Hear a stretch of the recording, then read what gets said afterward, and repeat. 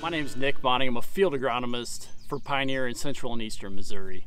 Today I just want to do a little show and tell. So a lot of us hear a lot about fallow corn syndrome, but not a lot of us actually ever see it.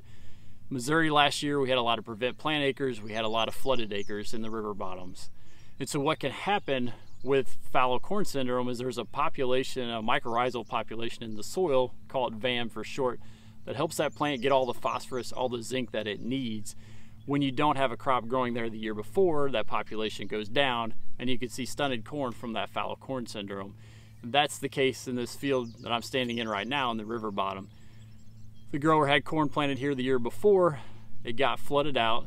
He came in mid to late July. He was able to plant soybeans in the part of the field, but couldn't get them planted in all the field just from being too wet. And you can see that line off to my right, your left, where the corn looks to be on one side of the line is definitely taller. It's one leaf stage ahead versus the other side of the line where we have that stunted fallow corn. So it's a perfect correlation, especially you look at satellite imagery, you can look at drone footage, you can see perfectly correlated where we got beans planted last year versus where we didn't. So just evidence, number one, that fallow corn syndrome is real.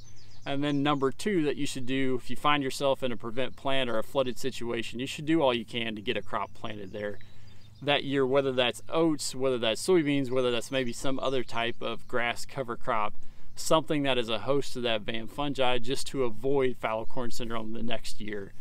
You can also use things like starter phosphorus, but the easiest thing is to get a cover crop or a soybean crop planted there the year before.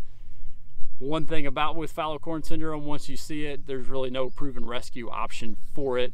All you can do is learn from it and wait for it to come out of it. So thank you very much for watching, and I hope you have a very productive 2020 growing season.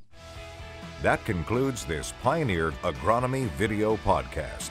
Visit our page on pioneer.com and follow us on Twitter and Facebook for more agronomy insights.